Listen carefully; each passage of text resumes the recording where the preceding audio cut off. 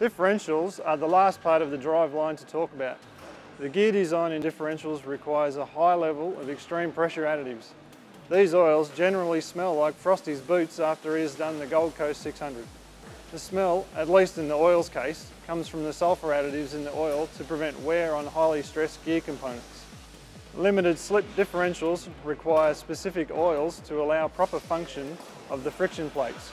Using the wrong oil will cause a loud clunking sound during slow-speed cornering. It's not damaging in the short term, but it is easily fixed by using a limited slip specific oil. Four-wheel drives have a front and rear diff, with the rear often limited slip. It is okay to use the limited slip diff oil in both front and back differentials. Due to their positioning, it is difficult to fill diffs and transmissions and may require specific pumping gear or containers with filler tubes to allow filling. Check with the customer to see if they have the ability to get the oil into the compartment as well as containers to collect the waste oil.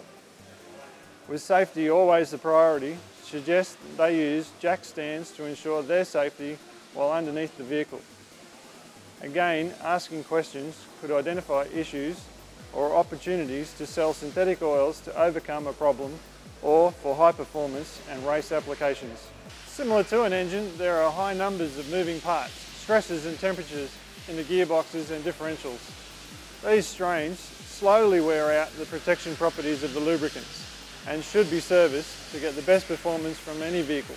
The adverse costs to not maintaining these important aspects of a vehicle can be huge and completely outweigh the small outlay to purchase the correct fluid.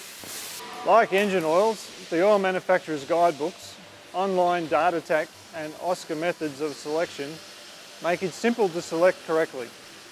You must concentrate as usual on using open-ended qualifying questions. The qualifying questions like, what type of gearbox does the car have? When was the last time the oil was changed? Who's doing the service? Or, are there any performance modifications to the engine which may affect the performance of the driveline?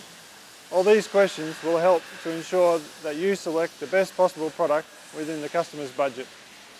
By asking questions and learning more about the customer's intended use, you may find that you don't think the guidebook will deliver everything the customer requires.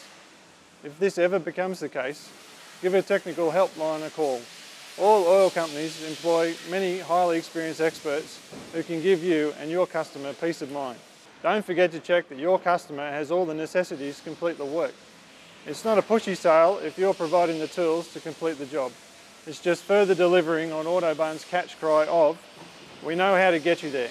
Items such as seals, gaskets, transmission kits and filters, a drain pan or a fluid pump are all items one would require to complete a driveline service. The customer will always pass the blame if they weren't offered the product, even if they knew they didn't have it at home. So don't forget to ask, by the way, have you got the tools to complete the work? Thanks for taking the time to learn a little more about gear oils. If you have any further questions, please talk to your Castrol representative or visit castrol.com.au.